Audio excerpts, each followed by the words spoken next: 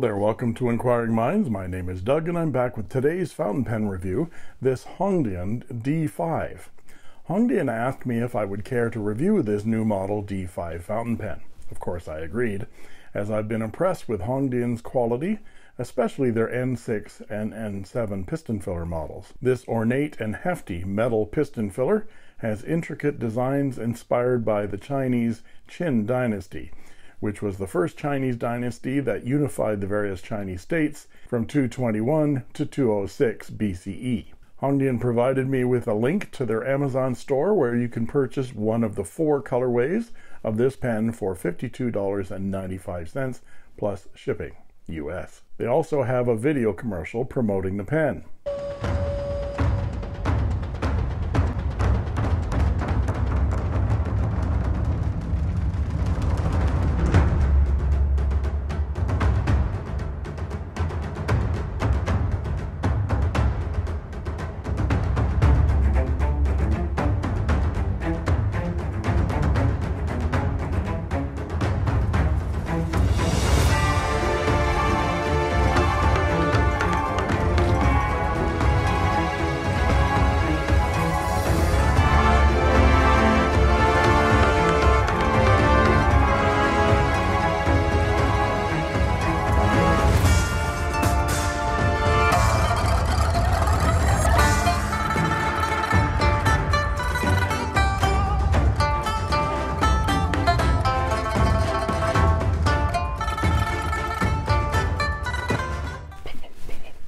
Now I want another one of those so I can use them as drumsticks for those awesome beats.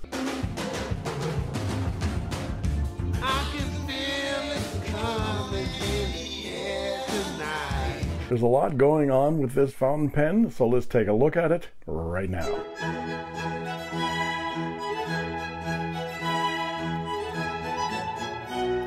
When people told me that Chinese pen manufacturers were watching my channel and responding to the critiques that I've done of their pens, I used to go pish-posh. Oh, what a frightfully witty song. But the proof is in the pudding, because when I'm contacted by a Chinese pen manufacturer to review a new pen, then I say, well, they must be watching. So this package has just arrived, and I was contacted by Hongdian to review this pen. So let's take a look. I think it's a pen in a box.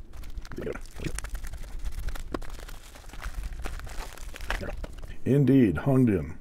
No other indication of what it is.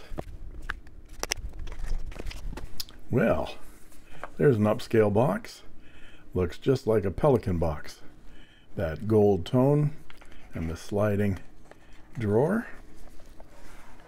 And here's the pen. And it has a Hongdian wrench with it. Very nice indeed. And some documentation, instructions for use. Let's see if there's English. We have Chinese. Yep, and English. Good for you, Hongdian.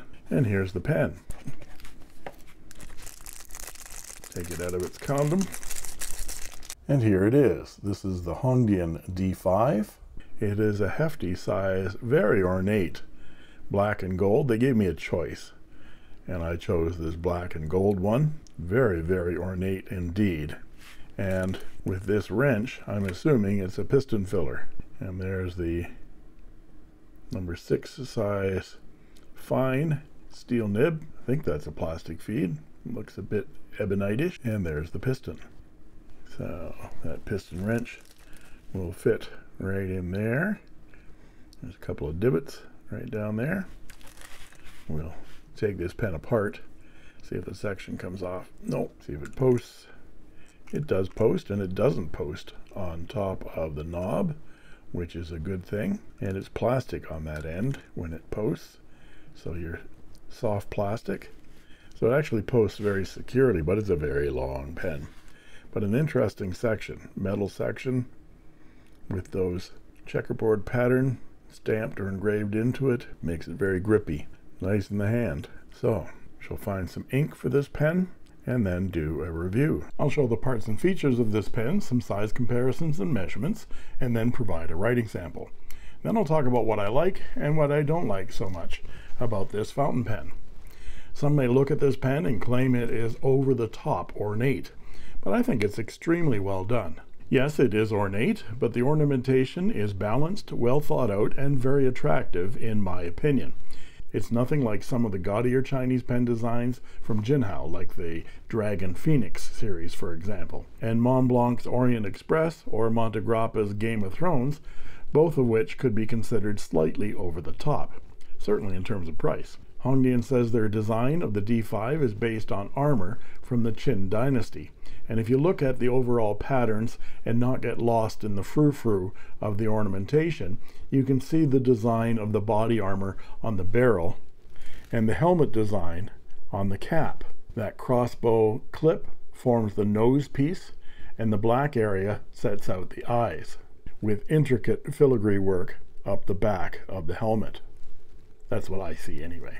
In each of the color options, I think it makes for a stunning presentation. From the top, we see the flat, ornately embossed finial. The edge of the top is fluted, and it's straight down to the end of the cap. And the cap starts with a ring of small Greek key patterns. And these ornate designs are not just relegated to the gold sections. You can see the embossing in the dark black areas as well, making an intricate brocade of patterns. These designs, Hongdian tells us, are derived from archaeological finds from the Qin Dynasty. The shoulders, which could be the shoulder shields of the armor, are particularly fascinating. And look at how that swooping line of the crossbow bolt clip is mirrored under the clip itself. Really great attention to detail. The end of the cap has a raised band with a couple of Chinese characters or glyphs right in the center. The clip extends from the cap and is nicely springy and usable. The shape of the clip is very elegant, and the shaft and the arrowhead are inlaid with black enamel as well. Nice touch. And there's a Chinese glyph or a character in the center of that arrowhead. Superb workmanship here. There's a tiny step down from the cap to the barrel, and the barrel is straight for its length. There are 3 bands of black enamel and 2 bands of gold. The black bands have square patterns evoking the plates of body armor, and the gold bands have 2 different geometric patterns, one with a lattice work and one with a series of rectangles. And at the top of the barrel, under the cap, right there, is a small ink window that would be invisible if you didn't know it was there. The barrel ends at the blind cap, which is richly patterned and tapers down slightly. The bottom of the blind cap has a square embossed in it and 2 Chinese characters or glyphs. The cap unscrews with 1 full turn to reveal the long, tapering gold metal section that has a slight flare towards the number 6 size steel fine nib and black plastic feed. The section has an embossed pattern that echoes the barrel's square armor plating and is in a brushed metal texture. I don't find it slippery at all, and it's very comfortable in the hand. Let's look more closely at this nib. It has more Qin designs embossed, and then 1997, the Hongdian logo, F for fine, and Hongdian. The nib and feed are part of a nib assembly that unscrews for maintenance or swapping, and the section doesn't unscrew. The inside of the cap is lined with a black plastic cap liner that also incorporates the cap threads. The cap posts, not very deeply but securely, into that plastic cap liner. And contrary to what I thought in the unboxing, the cap does post on the top of that piston knob, so you have to be careful not to turn that cap when it's posted or it will inject ink. Not that you'd want to write with this pen posted in any event, as it makes the pen very long and unbalanced. Unposted, the pen is nicely balanced and very comfortable. The pen is available in 4 color combinations: black with gold, green and red with gold, black and red with silver, and red with silver. And the nibs available are extra fine and fine. The Amazon link has the pens priced at $52.99 US plus shipping, but you can also purchase them on AliExpress for $43 and Etsy for $49, so shop around. You can also get the pen with a 14 karat gold nib if you want for $186 US. Before I inked the pen, I took it apart to show you how to disassemble it. Let's see that video now, followed by some size comparisons. And before I fill this pen, I'm going to take it apart and we'll see what its capacity is and how it comes apart with the wrench that they sent with it. So first, let's take the nib unit out. Should unscrew, and that it does. Standard Hongdian number 6 size nib unit, plastic feed. We see there's a small silicone O-ring right there and a very small one right there. Don't miss those. You might have some flow issues if you don't have those silicone rings, and the section doesn't come off, but the piston opens. We can take the wrench that was supplied with the pen and line it up with those little notches, and those notches are a good thing, so that's bonus notches. Sorry. I'm going to hold on to the wrench and turn the barrel, and we'll see which way it wants to go. Okay, so it's a lefty-loosey. Some of these are right-hand thread. This is a lefty-loosey, righty-tighty, typical thread. I've just tightened that piston knob down on top of the wrench so it stays on there nice and tight, just like that. There's no reason to take that wrench off because you put it right back in again. And there's no reason to further disassemble this. You can. It's a maddening process of trying to get it back together again so that it closes.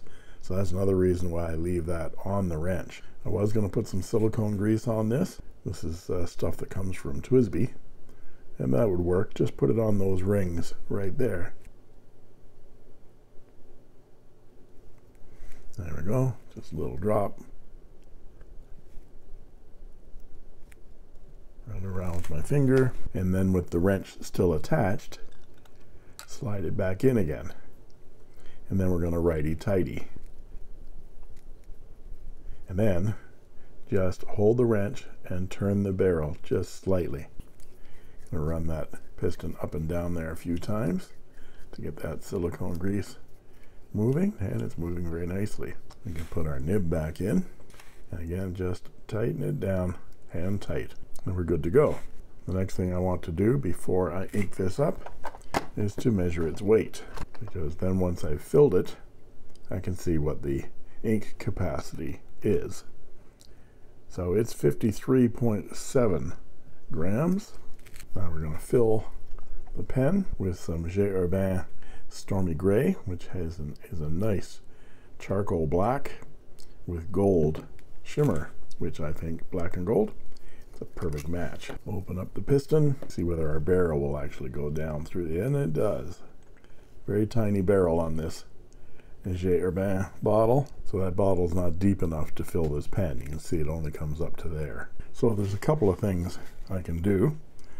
When you run into a short bottle and you've got a piston filler, you can use the Piniter pen filler, but my Piniter pen filler still has ink in it. So I'm going to cheat, and I'm going to use a little spring syringe to suck up some ink, and I'm going to go in through the front.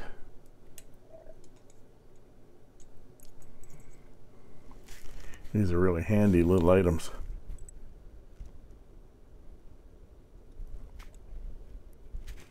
Hard to do this over the camera, but you have to look down the barrel to see whether you're full or not. Screw this back down and hope that I've not overfilled it, because it'll squirt all over the place. There. Now I'm going to dip the pen as well, just to make sure I've got some ink on that feed. And there we go. So let's weigh this pen again now that it's absolutely full of ink, and we get 55.4, and full it was 53.7, so that's 1.7 milliliters of ink. Pretty good. And here is the Hongdian D5 Qin Dynasty with a fully wen Ancient Civilizations, a Delta DV2, a Hongdian N7, and a Hongdian N6.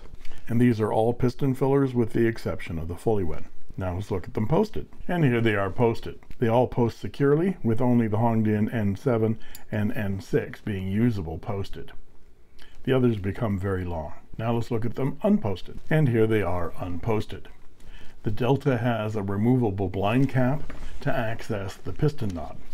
I'm finding this to be very, very useful, because to get some pens to write, you need to charge or flood that feed. With a piston filler, you turn that piston knob and then turn it back again. With the Delta, however, you take off the blind cap, turn the piston knob, get some ink flowing into that feed, and then you can just leave it there and put the blind cap back on again. Somewhat similar to a cartridge converter.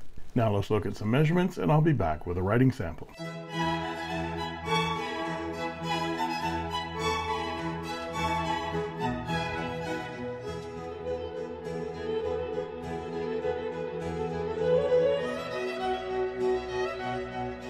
And we're back with the writing portion of the review. This is Clairefontaine 90 GSM paper, and this is the Hongdian D5, and it has a number 6 size steel fine nib. Now, before I continue with this writing sample, I want to show you the first writing that I did after I filled the pen on camera. I cleaned this pen out first before I'd inked it. Especially down here, you can see that I'm getting lots of baby's bottom. See, it's hardly making a line because there's so much baby's bottom, and it's almost impossible to write with, and it's borderline scratchy as well, right in that direction. So before we write with this again, I'm going to use some micro mesh to repair this nib, and I did a short video showing how to do this repair on a nib with baby's bottom, and you can see that short video by clicking right up here. And I'll be right back, and we'll see whether this pen will actually write for me.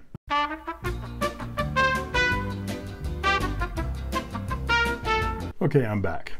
I went through micromesh from 2400 grit to 12,000 grit, and now the nib writes very nicely, I'm pleased to say. Let's check the wetness.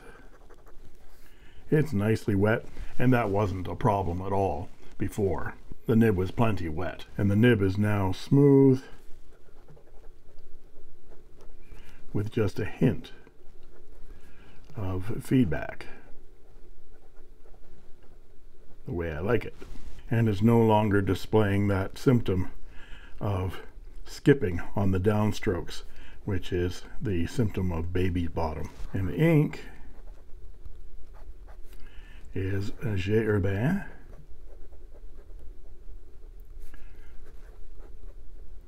Stormy Gray. It's a lovely combination of charcoal gray black with gold shimmer. Beware if you use this ink, however, be prepared to clean the pen regularly, and that means going at the feed with a soft toothbrush to get that gold shimmer out of there.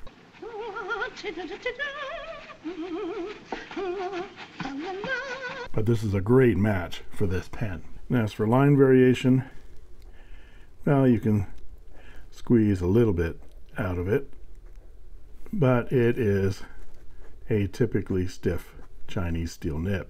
And this nib makes a 0.4 millimeter line, which is a Western extra fine or a Japanese fine nib on my Richard Binder line width chart, which you can find linked in the description below. And for our quote: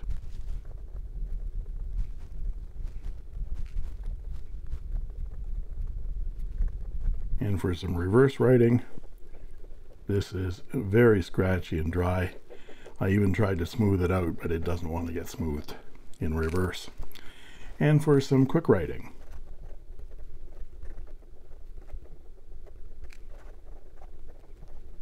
the feed has no problems keeping up. So what do I like and what do I not like about this fountain pen? I'm typically not big on ornate designs, be they Chinese, Italian, or German.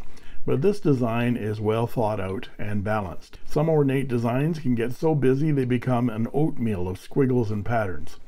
Think of the late 17th and early 18th century Italian design called Baroque. in the Baroque style, the ornamentation became so busy that the eye had a difficult time perceiving shape and pattern. Then think of the French design style from the 18th century called Rococo, which was a refinement of the Baroque style, but with a lighter, less serious and ornate feeling. This pen is by no means either Baroque or Rococo, but Hongdian have offset the busy ornamentation of the cap with the solid bands of the barrel and the section. And the manufacturing of all this is superbly done in typical Hongdian quality style. The piston works very well, and they provide a wrench for routine maintenance. The pen is heavy at 55 grams full of ink, but in the hand, unposted, the pen is nicely balanced and comfortable. I think the price of $50 US is reasonable for the kind of workmanship excellence that you find on this pen. The big but here is my experience with the nib, and in this case I don't like big butts. I like big butts and I cannot lie. This is one they actually sent me too. It surprises me that so much attention to quality and design can be given to the entire pen, but the nib is allowed to go out in unwritable condition. Luckily, I have the tools and the skills necessary to make this nib write properly. I'm a genius. But that should never happen in a pen at this price point. I know it happens all the time with pens that sell for 3 and 4 times this price, but it shouldn't happen regardless.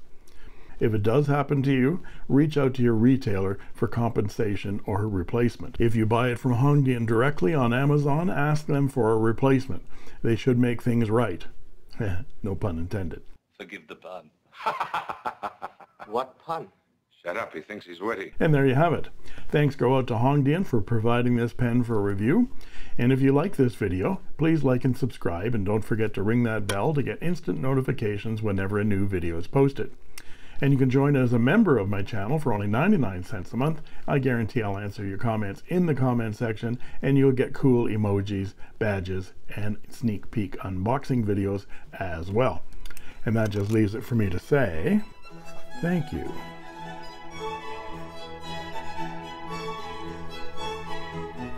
for watching. And that's all she wrote.